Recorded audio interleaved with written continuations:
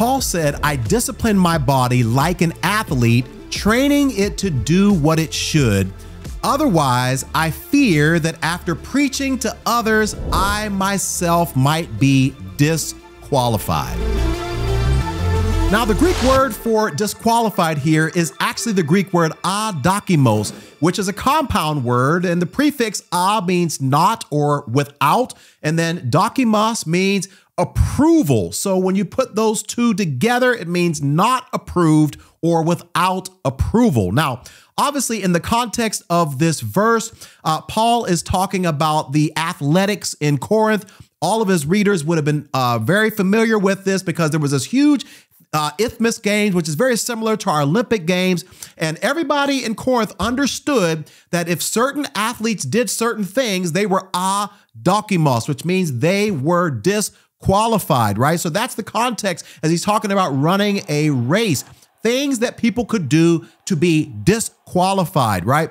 Now, also in the broader context, this word was used for medals. They would stamp medals adokimos if on the outside it was gold and silver and bright and whatnot, but on the inside it was counterfeit. It was fake, right? And so they would say, that's adokimos. That is not approved. So what's the point here? Obviously, Paul thought that there was something that he could do that would disqualify him or disqualify future people from ministry. Now, look, unless you've been living under a rock, you know there's a lot of things that have been going on lately in terms of pastors falling, pastors stepping down, and it's going to continue to happen again and again. And so what I want to do in this video is I want to ask the question and hopefully answer it. What exactly disqualifies a pastor from ministry, right? And is this disqualification a temporary disqualification? Is this a permanent disqualification?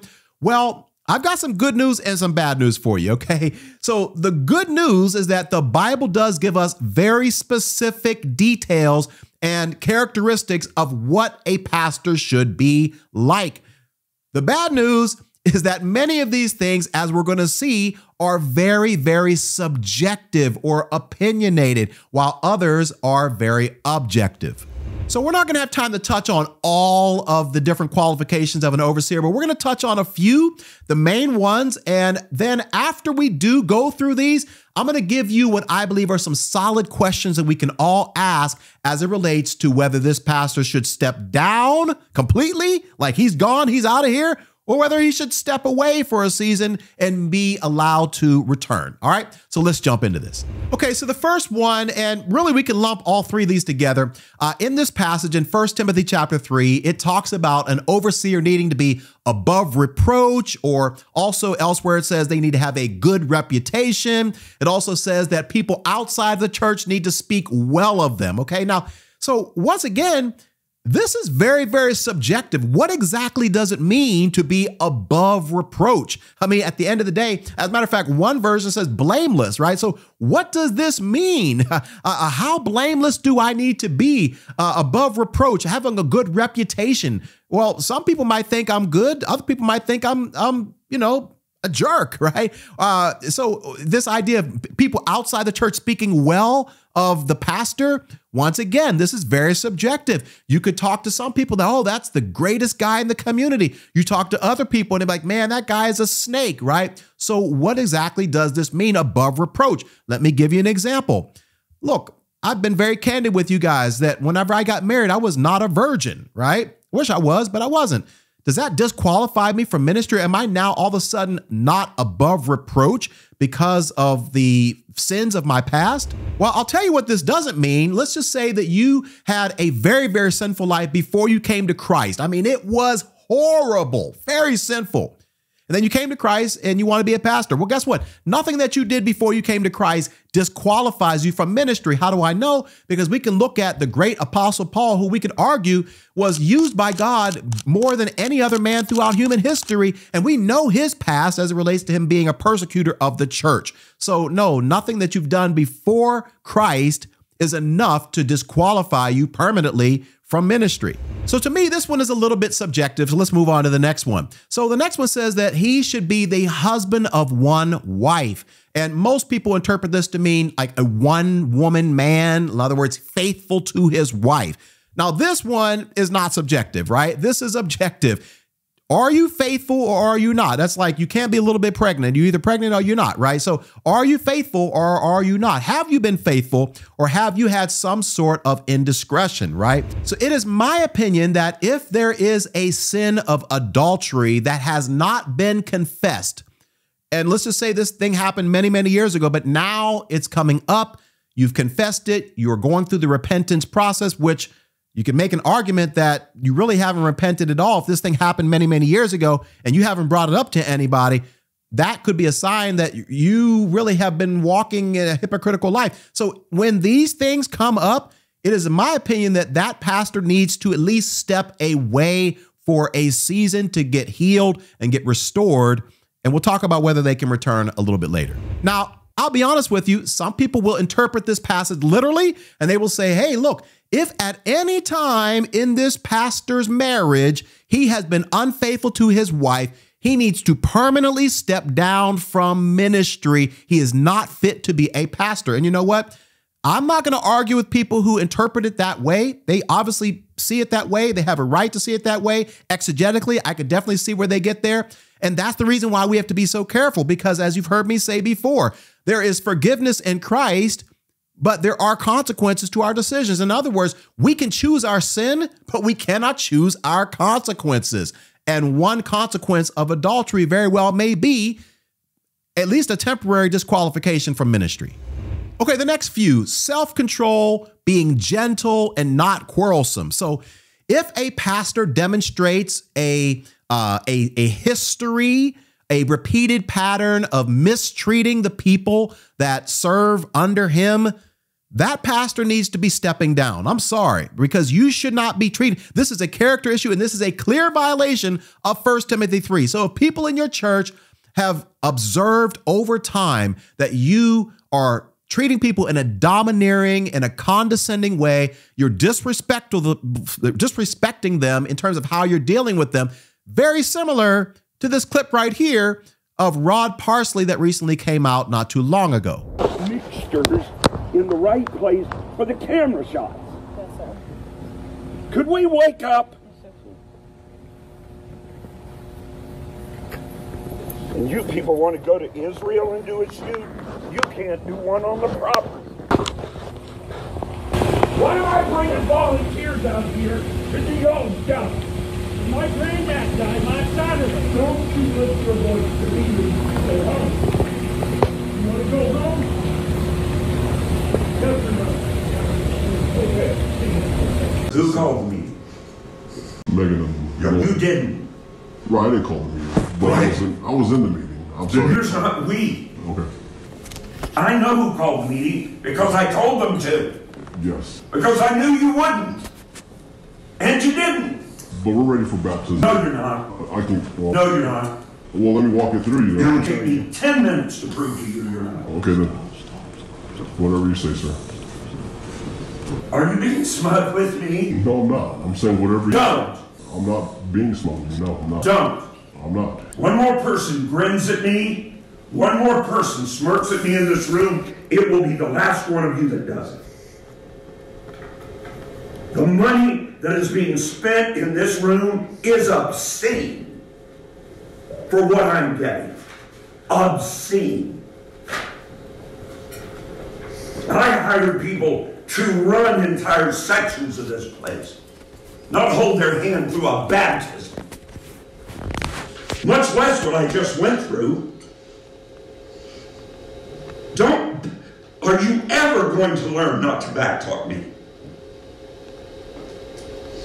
Because it's been a year and you still haven't learned. So if this has been a pattern as a leader, that leader needs to step away so that they can experience some sort of humiliation plan so that they can get restored first and foremost in their relationship with Christ, but then ultimately possibly return back to ministry. Okay, he must manage his household well. What does that mean? I mean, at the end of the day, like, does that mean if you have a wayward child that you've raised that child the best you can as a Christian parent, and that child takes a turn, their life takes a turn for the worse, that you're supposed to be not able to preach?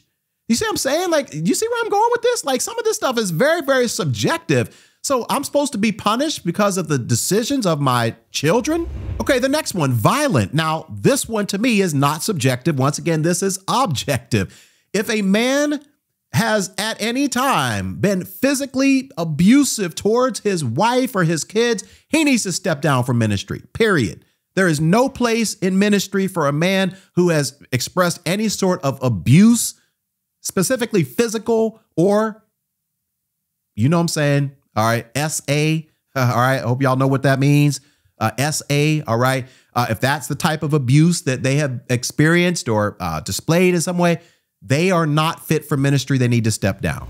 All right, heavy drinkers. Does this mean a pastor has one beer, he's a heavy drinker?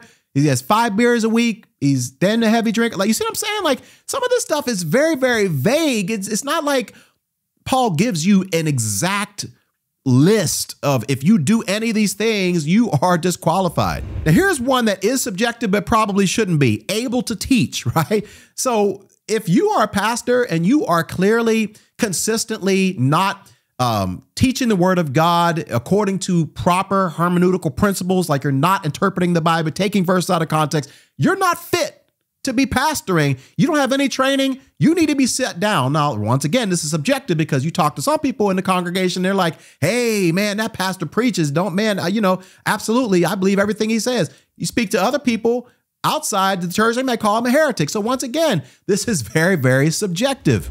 Okay, so I've made my point, right? Like, yes, Paul's list, we always go to that. 1 Timothy 3. But I think we can all agree here that to some degree that many of these are very subjective and some of them are very objective. So what I want to do is I want to give you a few big questions that we can ask ourselves as it relates to whether this pastor should step down, step away, whether they can be restored to ministry at some point or not. Okay, let's jump in. Question number 1, has this pastor fully repented of their sin, or are they just really, really sorry that they got caught in it? Okay, what might this look like? Well, for starters, it means that that pastor or that leader is taking full, total responsibility for their actions without making excuses, without blaming it on someone else, without trying to downplay it, without trying to phrase it in a way that makes them look better, trying to save face. Anytime you see any of those things, that means that pastor has not repented and therefore is not fit for ministry. They need to step down. It also could mean that in certain situations that pastor needs to make full restitution for the damage that they caused. And then obviously it means a complete and total change in your mind about this sin, leading to a change in behavior. So in other words, if the pastor is not willing to repent or not willing to surrender or give up this particular sin, like they want to hold on to this relationship or they want to hold on to this lifestyle, that's not repentance. That pastor's not fit. He needs to step down. And then finally, if that pastor is not willing to submit himself to an extended period or season of essentially pastoral restoration, healing, not even for the point of being restored to the pastorate, but just so they can improve on their relationship with God, if they're not willing to submit to that plan, they're not repentant. They need to be removed from ministry. Okay, now this second question is going to answer a lot of the questions that you may have, and that is the fact that, is this a sin that the trust of the church, the congregation, the community cannot really be regained? When you have a sin that is so egregious that, if I'm being honest, like, it's very, very difficult for the church and the community to regain respect for you because it was so deep. In that situation, and I'm going to go out on a limb and say it, I know some people are going to be angry with me, but I'm going to take a stand. I think that might permanently disqualify someone from ministry, permanently.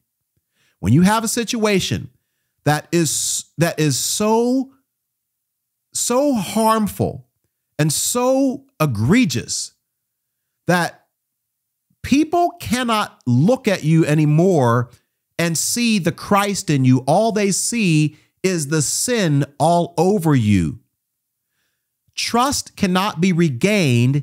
And in that situation, your sin becomes a distraction to the ministry, because people are not going to be able to receive the word of God from you, because the first thing they see is this huge cloud of sin that was so egregious that that's what they see. And so if your name is notorious for the sin that you committed to where trust cannot be regained, my friends, I'm sorry, that might permanently disqualify you from ministry.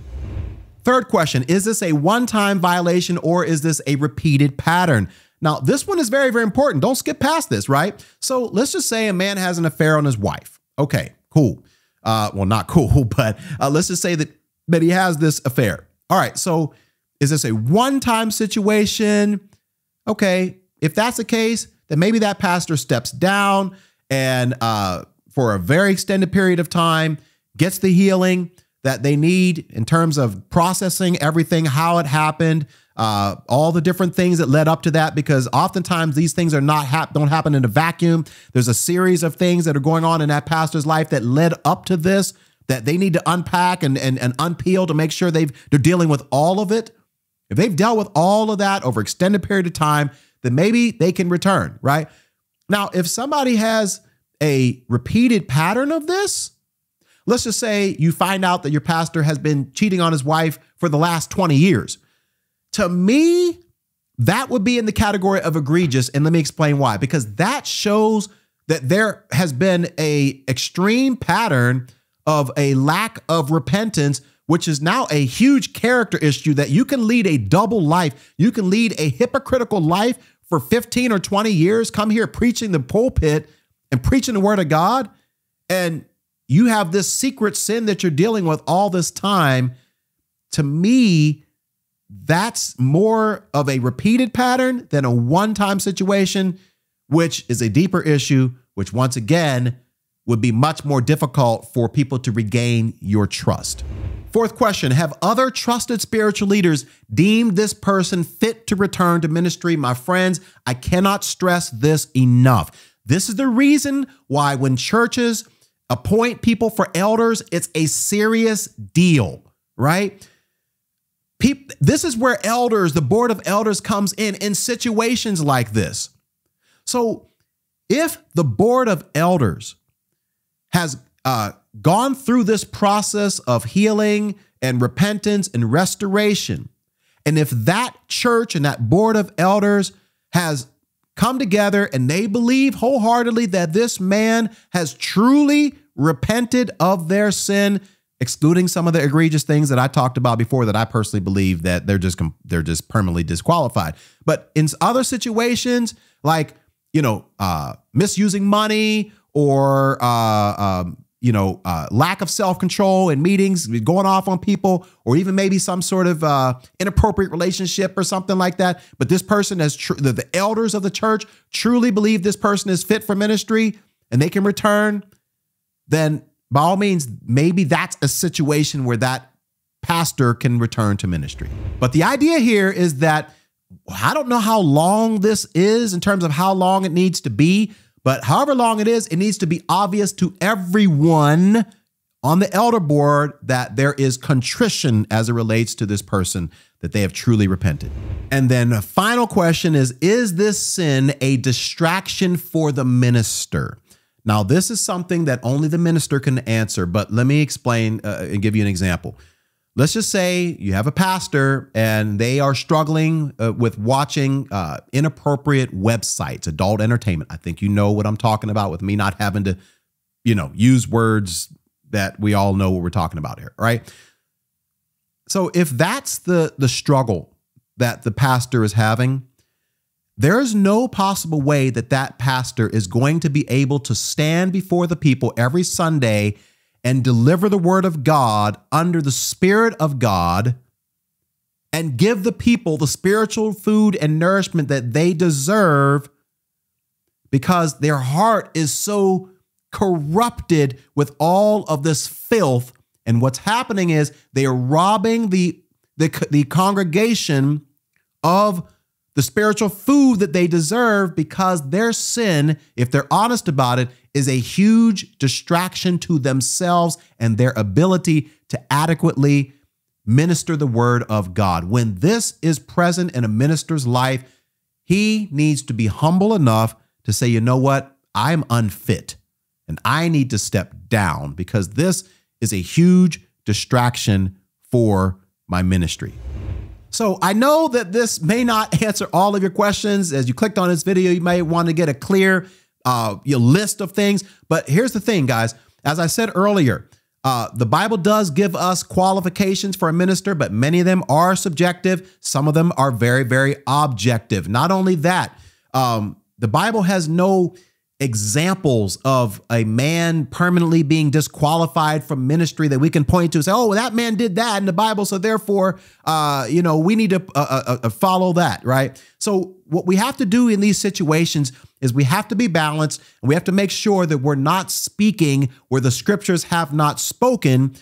And we have to understand that this is a very nuanced situation. And as a result, there are many, many different opinions and interpretations of this. Some are very, very clear, and others leave a little bit of room for questions one way or the other. So what are your thoughts? All right. Do you think that certain ministers are temporarily disqualified? Do you think that they're permanently disqualified? And if so, what do you think about what I shared in this video in terms of the scriptures, in terms of things that are going on in our society today with all the craziness? Let me know your thoughts in the comment section below. As always, keep it civil. I'll see you in the next video. Bye for now.